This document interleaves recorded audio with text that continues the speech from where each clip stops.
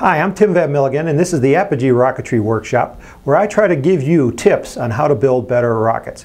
Today I'd like to talk to you about engine mount adapters. Basically, an engine mount adapter allows you to put a small engine into a rocket that has a bigger engine mount. Now, specifically, I'd like to talk to you about using the engine mount adapter with an engine retainer, such as this one here from Aeropak. There's two types. The first type is the aluminum one, and this one is from Rocketarium. This is an 18 millimeter to a 24 millimeter. Now these are designed specifically for reloadable engines. The reload engine has the thrust ring built onto the back end of the rocket. So when you put it into the rocket engine mount adapter, it slides in and it will stop. And then you slide it into the back of the rocket engine like this. And then there's this little metal washer that goes into it. And you screw it on. Oops, sorry about that. I'll put that inside there. There we go. And then it secures it in place so that it can't move either forward or backwards. Now this is a reload engine, but most people have just the single-use Estes engines. Now the Estes engines, like this one here, don't have a thrust ring on the back, so when you slide it in, it just keeps on going.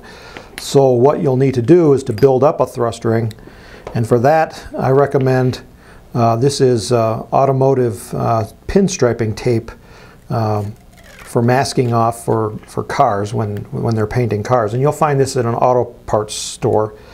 So basically, and it's 1/8 inch wide, and you basically build up a thrust ring on the back of the rocket engine like this, and you only need to go around maybe 2 times. There's plenty. And push it down really hard so that when you put it into the engine mount adapter, it will stay put. And then at this point, it's just using it just like you did before. You slide it in and you screw on the cap, and it holds the rocket engine in place. Now that is the specifically the engine mount adapter from Rocketarium. Now in a previous video I showed you how to build an engine mount adapter, and if you go to the Apogee Components website at www.apogeerockets.com and go up to the downloads menu and then scroll down to the advanced construction videos, you'll see how to build this engine adapter. And it looks kind of funny, but basically it works really sweet. This end here is the front end, this here is the back end, so that when you put it together, and it's designed for an engine hook. But you can use this with the engine retainers just by reversing it. So instead of putting the nozzle on this end, you put the nozzle on the other end, put it together, and basically how you use it, you just put some tape on it. And the tape is really just to hold it together to make it easy to pull out, because it's going to leave one part of the tube inside the rocket, and this way when you pull it out, it's all going to come out together. Now this side is now the nozzle side, and if you watch that video you'll see how to use it.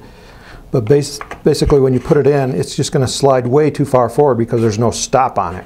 So to build up a stop, again, go back down to your auto parts supply store and this time get some 1/4 inch wide masking tape and put it onto that ring here.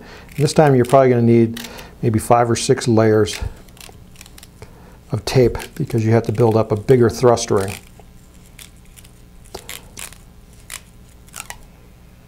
Just make sure it's on straight.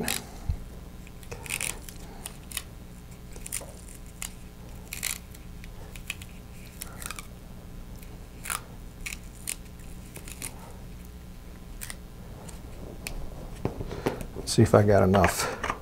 So when you push it in, too much actually.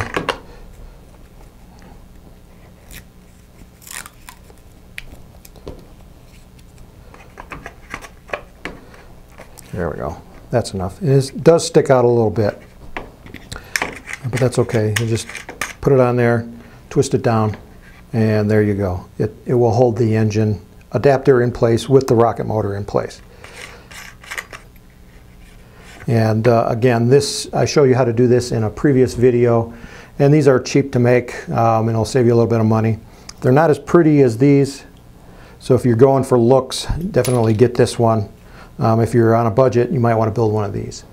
But that's my tip. My name is Tim Van Milligan, and this is the Apogee Rocketry Workshop. For more of these rocketry videos, go to the Apogee Components website at www.apogeerockets.com and go to that downloads menu, scroll down, get to advanced construction videos, and you'll probably find 40 or 50 of these videos, and we're adding more about every 2 weeks. So again, thank you for coming, and may the winds be light, and may the skies be blue, and may all your rockets fly straight and true.